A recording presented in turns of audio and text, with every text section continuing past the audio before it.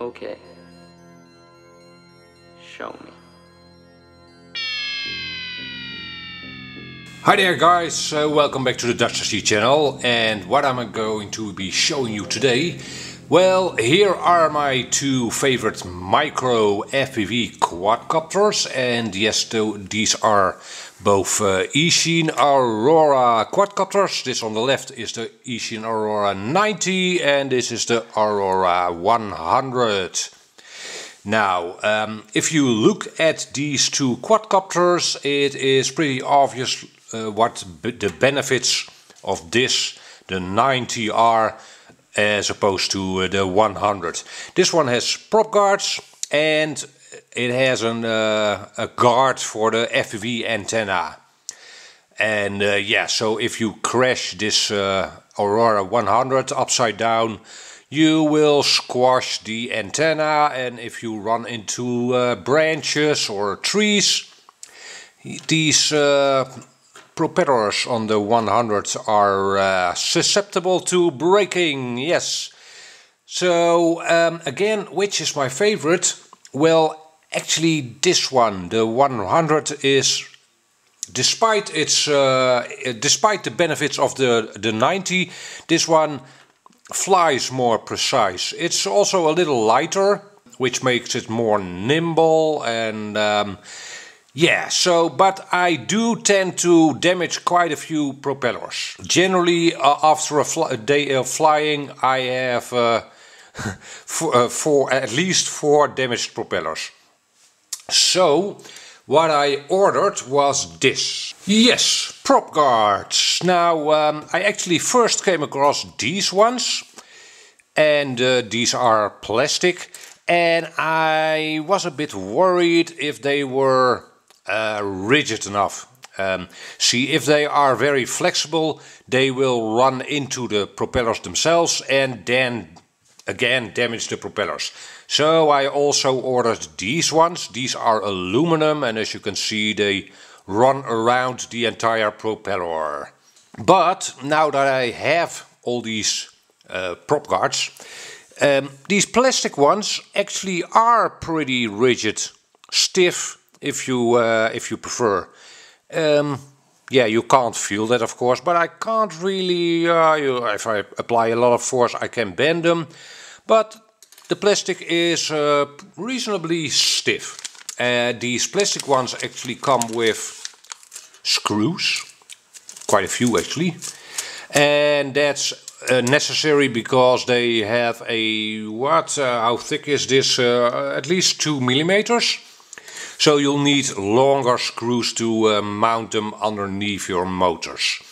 These aluminium ones, I'll have links to both of them in the video description, obviously, are quite a bit more expensive. And they are pretty thin, so I assume you'll be able to run your quadcopter with the screws that are already on the quadcopter. And one other thing, the weight. The weight, there's not much of a difference really. These come in at around 10 grams for the 4 of them, and these as well. So the weight is not a determining factor here. And yeah, so these ones, the aluminium ones, they look good, I think. Nice anodized aluminium, very nice. And yeah, what can I say? If you mount these on your quadcopter, you can still hit branches, I'd say. But well, it's better than nothing, and again, these are quite a bit less expensive. So this will be a nice upgrade if you want to go lower budget. And yeah, aluminium, nice, looks good. And they are approximately the same color as the motors, maybe? I'm not sure. Okay, the second question would be, do these aluminium ones actually fit? So I'll try to get those installed. Let's see how that works out. And hartstikke day. We have ourselves a quadcopter with prop guards. And yes, the propellers still spin. So these prop guards do fit. And if you rotate them slightly, you can, this hole over here corresponds with this standoff. You probably can't see the standoff, but you can see the screw over here. So that would add quite a bit to the rigidity of the quadcopter, I'd say. Yeah, that would be nice. There is one little issue. Well, yeah, it would probably be hard to get to the USB connector with these prop guards on. You would not have that issue with the plastic prop guards. So, oh, by the way, I also opted to use just 2 screws to hold down the motors, offsetting the weight gain by the prop guards a little bit, but I did have to use slightly longer screws. The screws that come with the quadcopter were not long enough to accommodate for those prop guards, so keep that in mind. Yeah, I still feel that the plastic prop guards are a better deal. But yeah, this looks funny, right? With only 2 prop guards. It does fit. If you put 4 of them on there, it'll fit. So that's nice. And yeah, I'm not sure. I've only installed 2 of them for now because I usually break the front props. So yeah, maybe I'll put the plastic ones at the rear. That'll look really funny. So yeah, I'm gonna go out to the field now, and we'll just see if the quad still flies nicely, or maybe it now is just like the 90, a little less nimble and precise. Who knows? We'll see. So here we go.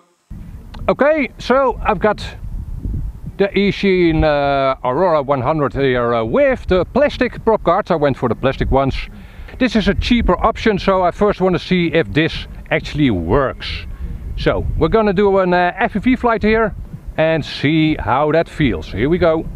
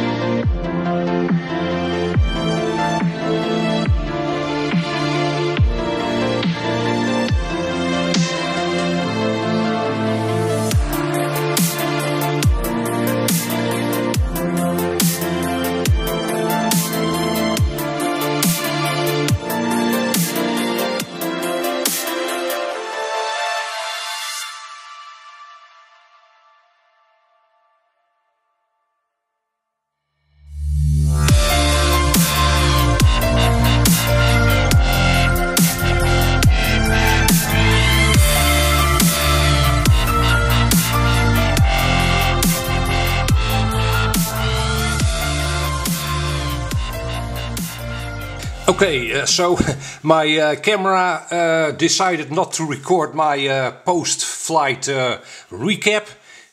Well, no problem, we'll do that again. So yeah, I had me a flip of death with the Aurora 100. Nothing uncommon. But that's actually a good thing for this test, I guess. The quadcopter held up, and what's more, the propellers held up in that crash. So that's very nice. So with these prop guards, yeah, it should make for an indoors flyer as well.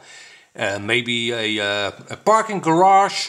Yeah, for those kind of flying, this quadcopter now works out well.